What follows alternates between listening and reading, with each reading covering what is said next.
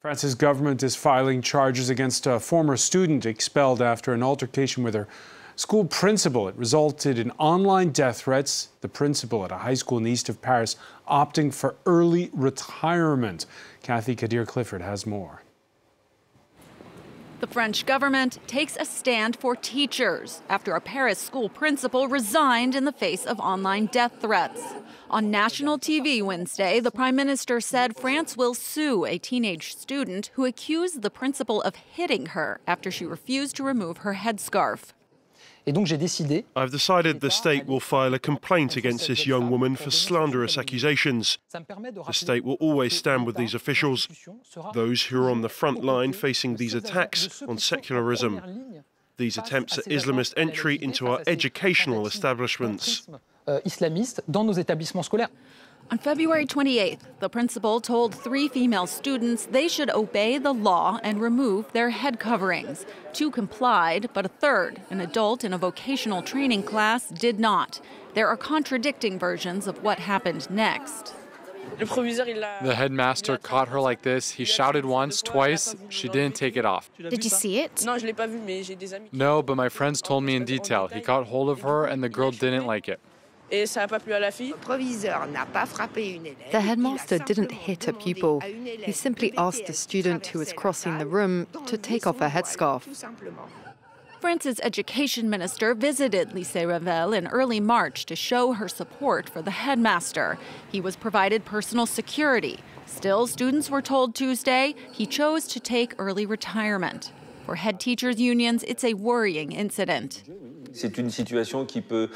It's a situation that could happen to any of us, because we make sure that the law and secularism is respected. And we can end up faced with those who want to break this rule. The student filed a legal complaint against the principal, which was later dismissed. Now she is the one facing legal action. And for more, we're joined by a former high school teacher himself, Gabriel Lattanzio, associate professor of English at Paris 1, Yep. Panthéon-Sorbonne University. Thanks for being with us. Anytime.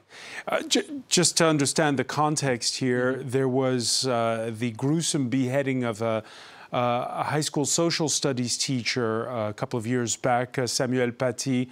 That shocked the nation after he'd showed cartoons of the Prophet.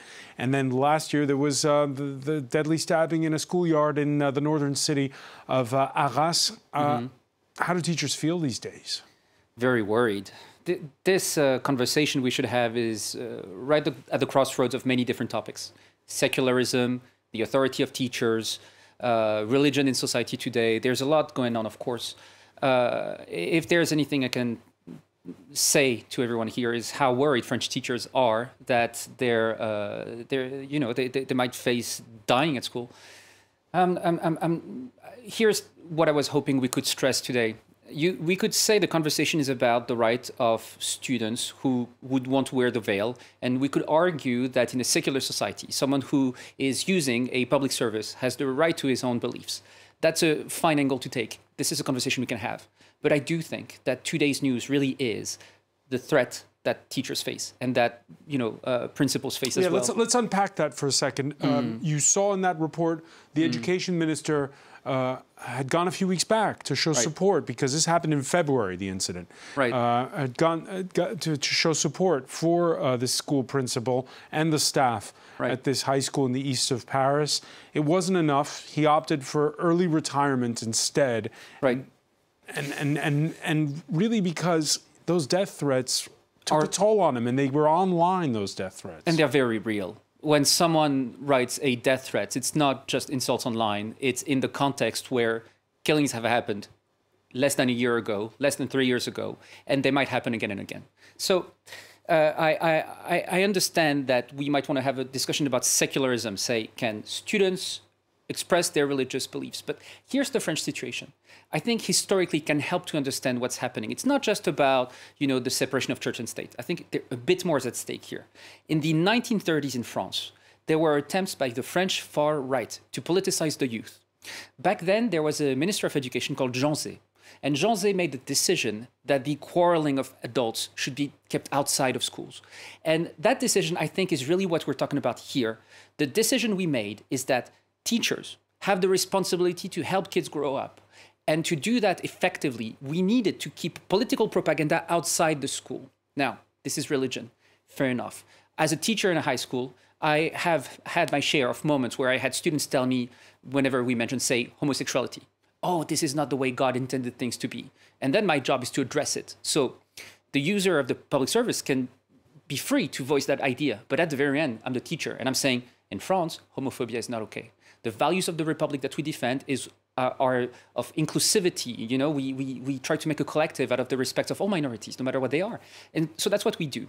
My belief is that there's still a strong majority in France in favor of keeping politics and religion outside of the classroom. You can express your ideas in the context of a discussion with the teacher, but you don't share a political leaflet. A strong majority in France, but how about a strong majority among young people? Because there have been a couple of surveys that have come out recently where it appears to be not the case. Yeah, for sure, for sure. I do think something's happening.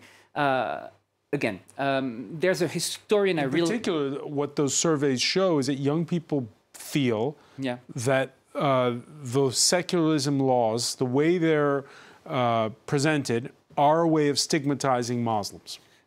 Which is a fair point to make. And it is a conversation we should have.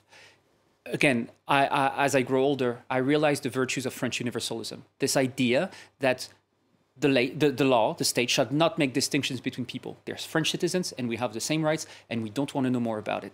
You know, I do think something's happening with the youth. The youth thinks of their freedom in terms of self-expression. Culturally, something has happened. A number of historians have talked about it, Eric Foner, others. Before, when we thought of our freedom, we thought of public participation in politics. We thought about rights that you could have, etc., and so on.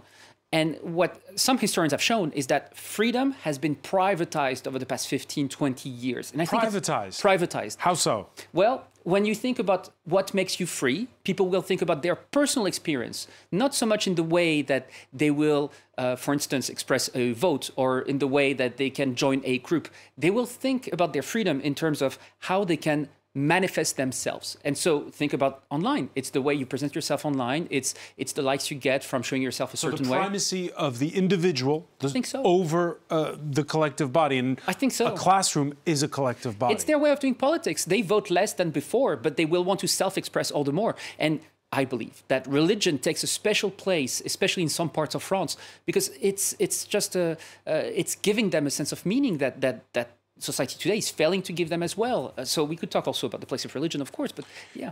Are you disheartened because a teacher has opted for early retirement in the face of threats, or are you heartened by the reaction, which, by the way, includes charges brought against this former pupil? To be honest, we've been lucky enough here with you, François, to discuss this issue of secularism over the past few years. France 24 has covered the death of Samuel Paty and Dominique Bernard, and I do think it's good that we have that conversation. And we've discussed that, and I've come in with a little bit of sadness, and today a bit more than usual, because I do think that we're not finding the way out of that situation. I wonder if talking about it more will lead to even more and more tension. My belief is that what we need to do as a nation is provide an alternative to these youth so that they find hope in being part of the French Republic and not so much being part of a subcategory of the French Republic.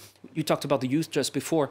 My impression is that they will express themselves through categories and not so much through causes. And that's a big issue to me. I wish we would have more youth mobilization around issues not so much about self-affirmation, but more so how do we tackle climate change, etc., and so on. That's a concern I have that is very valid. And I do worry that there's going to be more and more violence. What do teachers do? What do you do if you're a high school teacher today? Regarding that story? Yeah, and regarding the next time you have to tell a pupil to take off their headscarf, because that is the law. Right. So first, sometimes you hear people in France say, oh, teachers self-censor. They don't dare talk about religion or secularism with students, etc. That's not true at all. We talk about it. The job is done. The job is done. As far as the expression of religious and sometimes religious fundamentalism, this is a complicated discussion to have, but I've had it myself. I had a student wear an abaya, so a very long dress that was the way for that student to express her her religion. It was banned at the start of this school year by the government.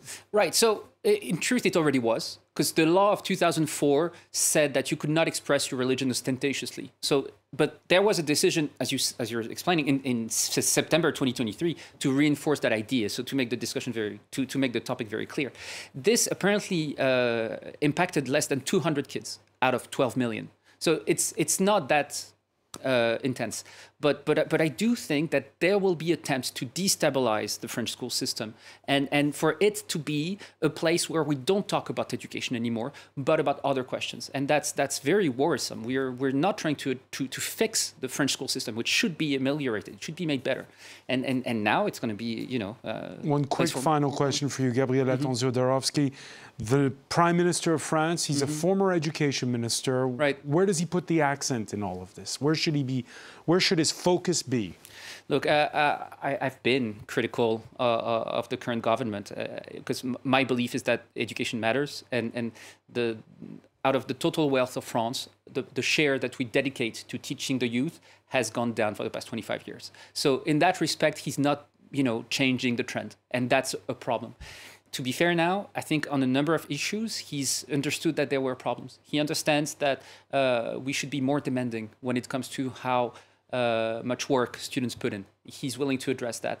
When it comes to that question, which is how teachers are threatened sometimes by a very small minority of our public, they understand it as well. This happens 5 years ago. I doubt we even talk about it. And I'll tell you, there are dozens and dozens of French teachers right now who are waiting for more support. So this made the news. This principle made the news. But beyond him, there's quite a few, myself included. In 2021, I was threatened and I was protected.